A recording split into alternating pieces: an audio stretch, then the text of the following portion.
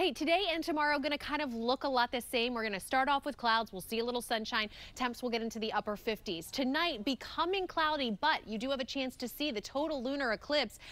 The totality is at 2:58 a.m. Happy that we're going to be seeing the skies clearing a little bit later this evening because we've got a full moon lunar eclipse. You can read more on our First Alert weather blog, but the moon will be rising at 6:50 there in the eastern sky. And what's going to happen tonight, lunar eclipse, the moon is going to pass through Earth's shadow between 1 a.m. and 5 a.m. So you've got to get up in the middle of the night to be able to see it. And the maximum eclipse when you'll be able to see kind of that red hue will be at 2:58. Now, as we head through the overnight hours, we're going to see more clouds build in, so more clouds to sun for your Friday. Saturday still trending dry.